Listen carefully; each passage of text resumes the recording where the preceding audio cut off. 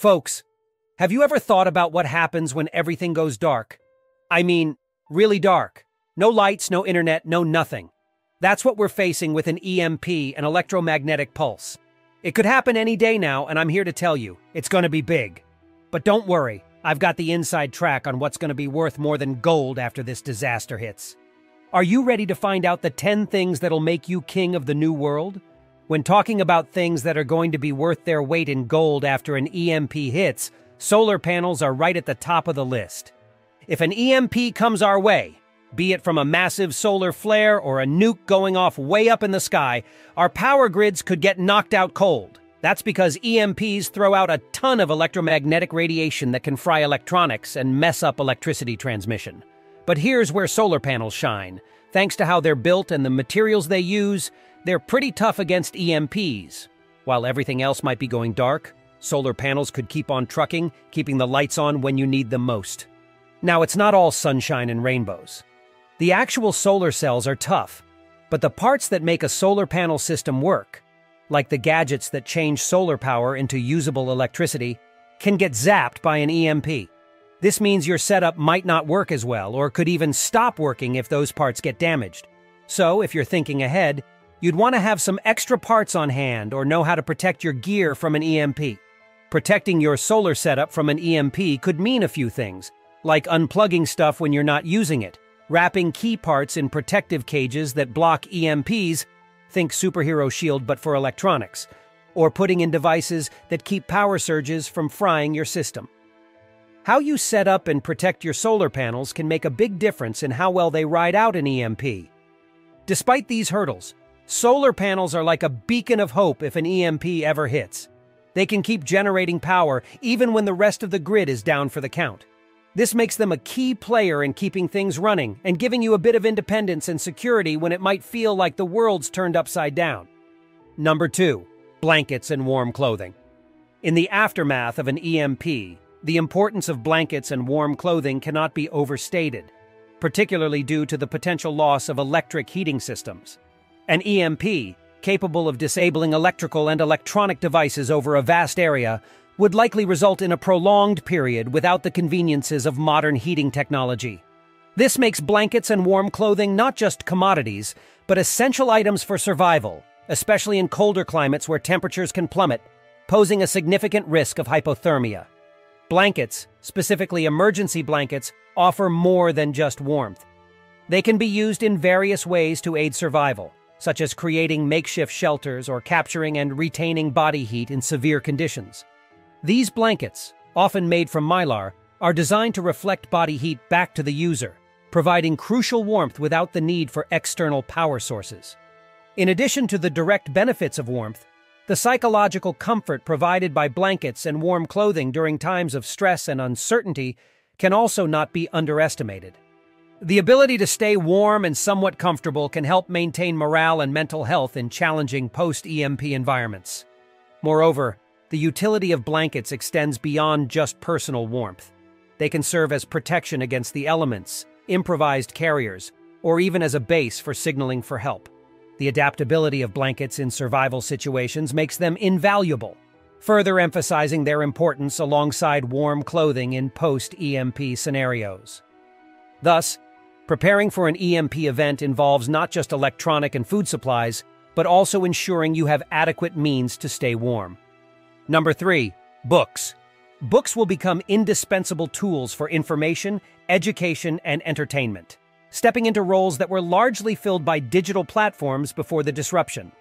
An EMP's potential to knock out electrical grids, communication networks, and electronic devices would thrust society back to a reliance on physical media for knowledge and leisure. Books, in their traditional non-electronic form, would not be affected by the electromagnetic waves of an EMP, making them reliable sources of information and a means to maintain educational practices when electronic devices fail to operate.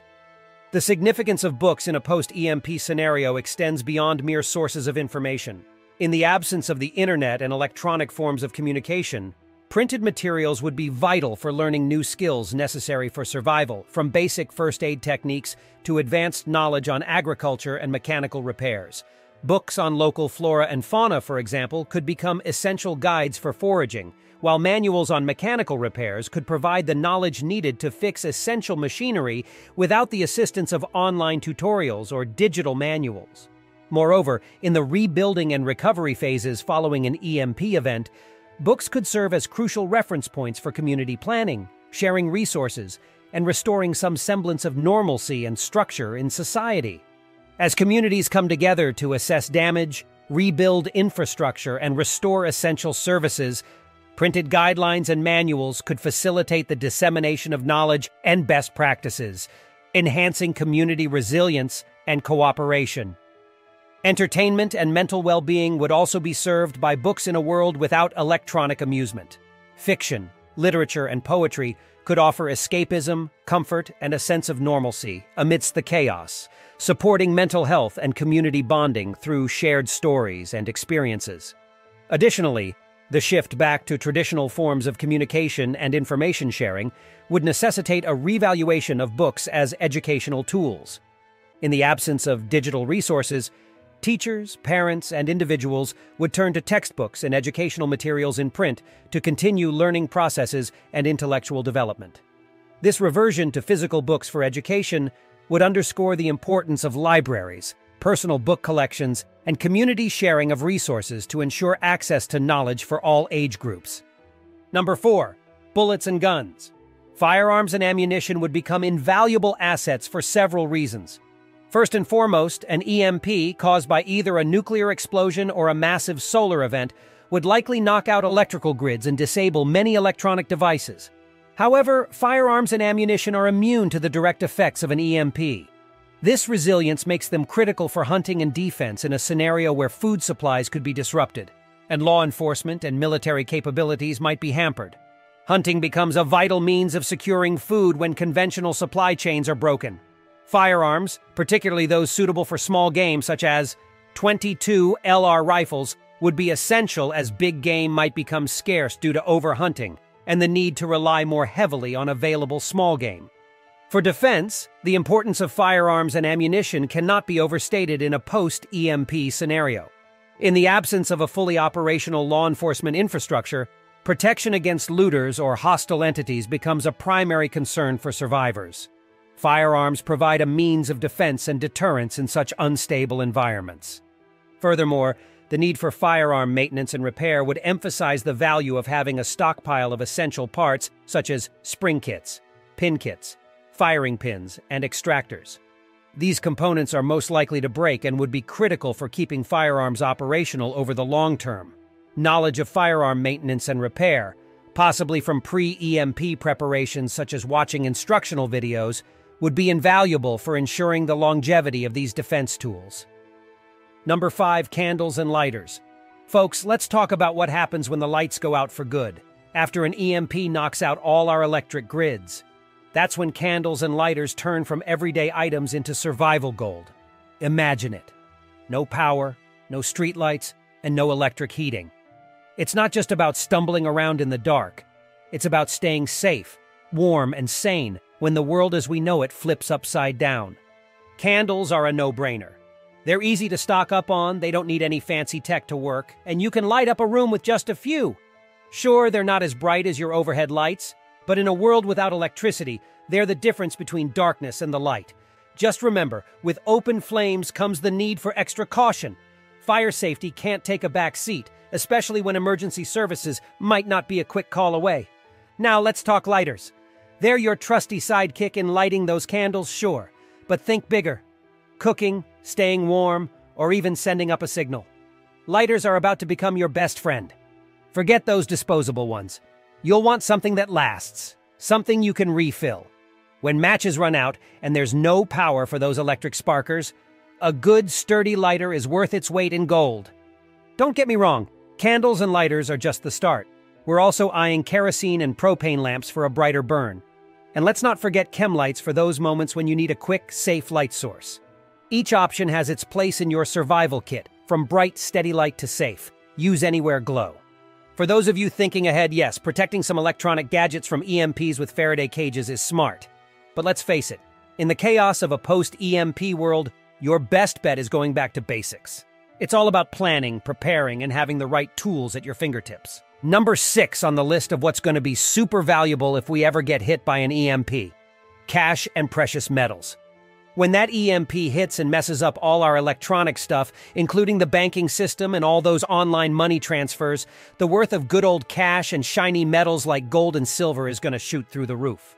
History, and folks who know a lot about this stuff, tell us that when you can't swipe a card or transfer funds online, having something you can hold in your hand becomes the way to go. Take it from someone like Selko, who's been through the ringer in the Balkan War and knows what it's like to live in a city cut off from the world. He says at the beginning of any disaster, you might still be able to use cash for buying what you need, but as time drags on and things don't get any better, gold and silver are going to be your best friends for trading or buying the big stuff. However, right after an EMP hits, don't expect to be trading your gold bars for a loaf of bread. Immediate needs are going to be food and medicine. But as things start to settle and we begin to rebuild, those precious metals will be worth their weight in gold. Literally. This whole EMP scare has people talking about how to protect their electronics too, showing just how serious the threat is to our day-to-day life and the systems we rely on. Makes a strong case for having physical stuff. Stuff that won't fry when the electronics do and can be used to trade or hold onto wealth. And it's not just about gold and silver either. When we're talking about what's valuable in a world turned upside down by an EMP, think about the basics too. Food that'll keep, medical stuff, things to keep you clean, and ways to stay warm and see in the dark. All of these are going to be hot commodities in a post-disaster world, showing that when you're prepping, you've got to think about more than just the bling. Number 7. Food and water. When we talk about being ready for anything, especially something as catastrophic as an EMP strike that could knock out all power in a flash, the bread and butter of your survival plan literally comes down to food and water. An EMP isn't just some sci-fi scenario. It's a real threat that could leave us in the dark, messing up everything from the grocery supply chain to our water cleanliness systems.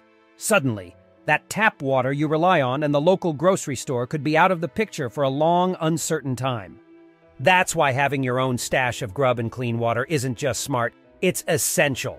You'll want at least a 3-day supply to cover you short term, but if you're really looking to play it safe, and you should, aim for a stash that'll last you 2 weeks or more. We're talking non-perishable goods here. Think canned food, dry beans, pasta, rice, and those freeze-dried meals that can sit on a shelf for ages without going bad. And water? You gotta have at least a gallon per person per day. Bottled water's a good go-to because it's easy to store and carry around if you need to move fast. Don't forget about keeping that water clean either. Having a way to filter or purify it is just as crucial as the stockpile itself. You don't want to survive an EMP just to get knocked down by bad water. Experts and folks who've lived through disasters will tell you, clean drinking water and enough food to last are your first line of defense in any emergency, including EMP fallout. But surviving that initial hit is just the start. You've also got to think about how you'll keep safe, communicate, and keep some lights on without the grid. It's about more than just making it through. It's about maintaining some level of normal life when everything else is upside down. So yes, food and water are your survival staples, but they're just part of a bigger plan to keep you and yours safe no matter what comes your way. Number 8. Painkillers and medicines. When we're talking about getting ready for something as big as an EMP hitting, we gotta talk about one of the most critical supplies. Meds, including those painkillers we all reach for when things get tough. Here's the deal. After an EMP blast, getting your hands on both prescription meds and the stuff off the shelves, like antibiotics and painkillers, is going to get a whole lot harder. Why? Because while these meds are tough enough to withstand an EMP, the chaos it'll cause means they'll be as rare as hen's teeth. Now, with hospitals and clinics likely knocked out of commission, those of us who've had the foresight to stock up on these essentials will not only be able to keep ourselves and our families in good shape, but we'll also have the means to help out others in need. So what should you be piling up in your stash? Well, for starters, make sure you've got plenty of acetaminophen, Tylenol, acetyl salicylic acid, aspirin, and ibuprofen, Motrin, Advil on hand. These basics will help manage everything from aches and pains to fevers. Don't forget about benzocaine for those sudden toothaches and naproxen for tackling headaches and swelling. The amount you need to keep back? That depends on how many folks you're looking out for. But the golden rule here is to have enough to keep you going when getting more just isn't an option. Number 9, personal hygiene items. All right, let's talk about something super important for when things go sideways, like after an EMP hits. Keeping yourself clean. Now, you might be thinking, with everything else going on, why worry about personal hygiene? Here's the thing. Staying clean is key to keeping you and yours healthy, especially when the usual comforts are out the window.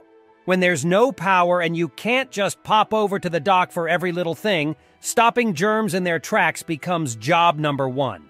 We're talking soap, shampoo, razors, hand sanitizer, chapstick, toothpaste, deodorant, and yes, even laundry and dish soap. Baking soda too, because that stuff's a jack of all trades. These items don't care about no EMP. They're going to be your best friends for staying healthy. Poor hygiene can lead to all sorts of nasty stuff. Skin issues, dental woes, infections. Plus, keeping clean helps keep spirits up. It's about more than health. It's about feeling human when everything's a mess. But wait, there's more. These hygiene items? They're going to be worth their weight in gold. Money might not mean much when the world's turned upside down, but bartering's going to be big. Imagine trading some soap for a meal or toothpaste for clean water. Sounds crazy, but it could be a reality. So what's the game plan? Stock up. Think about how many folks you're looking after and for how long. Starting with a 3-day supply per person is good, but more is better. And don't just throw it all in a closet and forget about it. Keep it organized and stored right, so it's ready to go when you need it. Trust me, in times like those, a little bit of cleanliness can go a long way. Number 10, tools. Non-electric tools will become indispensable for survival due to their durability and independence from the power grid. Tools like knives, axes, hammers, nails, screwdrivers, screws, and wrenches will not be affected by an EMP and will remain functional, making them crucial for building, repairs, and day-to-day tasks necessary for survival. These basic, non-electronic tools are essential for maintaining infrastructure, creating shelters, repairing equipment, and performing a multitude of tasks that require manual labor. Without access to powered tools, the reliance on these manual tools increases significantly, highlighting their importance in a post-EMP world. The value of these tools extends beyond their utility. In a scenario where electronic devices and machinery are rendered inoperative, the skills to use manual tools effectively can also become a highly regarded asset. Individuals capable of building, fixing, and creating with these tools can play vital roles in their communities, potentially trading their skills and the use of their tools for other essential goods and services. Moreover, the robustness and simplicity of non-electric tools make them ideal for long-term use in uncertain conditions, where the maintenance and repair of more complex machinery might not be possible. The absence of a need for electricity means these tools can be used anywhere and under almost any circumstances, providing flexibility and reliability that electric tools cannot offer in a post-EMP environment. In addition to the practical reasons, there's also the aspect of self-sufficiency that non-electric tools offer. Being able to perform tasks without reliance on power not only ensures that one can continue to work towards survival, but also contributes to a sense of autonomy and resilience in the face of adversity. Thank you for watching.